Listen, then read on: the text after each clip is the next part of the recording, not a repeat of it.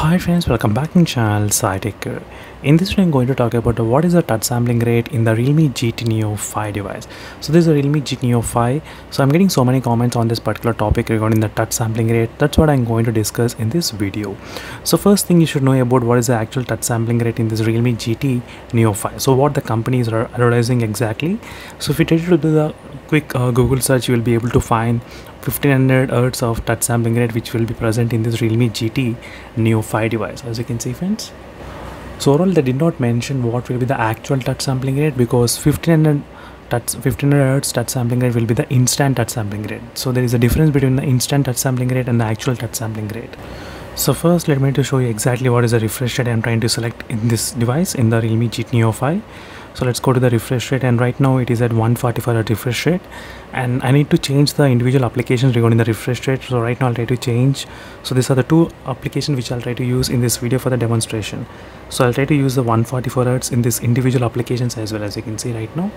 So using with these individual applications, now I'm going to show you exactly so what is the touch sampling that I'm getting at this moment. Right now the value is about 320 we are getting, as you can see, 320. Now let me to enable the GT mode. So even after enabling the GT mode also, still the value remains to be 320 only, as you can see friends. So in the settings, so there is an option for increasing the touch sensitivity, as you can see friends. So I did try to increase the touch sensitivity, but it was unable to go more than that. As you can see right now 320 we are getting. So let me to use another application, so which will be also helpful to determine the touch sampling rate. So which is not smooth at this moment, as you can see the touch sampling rate is not smooth. So when compared with other Realme GT Neo 2, so this is a Realme Neo 2, in this device we are getting the value about close to 420, as you can see the value. But in this Realme GT Neo 5 we are getting the value about 320. That's slightly disappointing to see. As you can see friends, 320 value we are getting.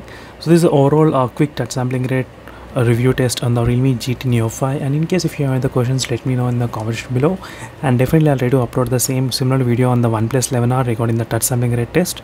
So stay tuned for those videos on that particular topic. Until I'm signing off, thank you for watching and bye.